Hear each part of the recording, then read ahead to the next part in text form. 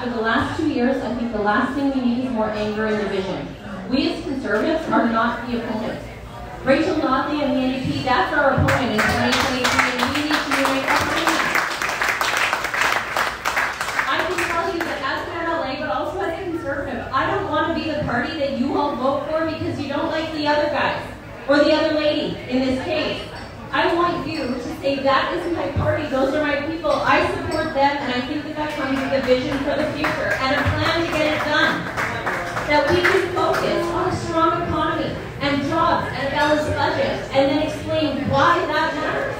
Not because we love the numbers, some people love the numbers, I do care about the numbers, but Albertans also want to know that we care about those things because it allows us to invest in healthcare, education, supporting the most vulnerable.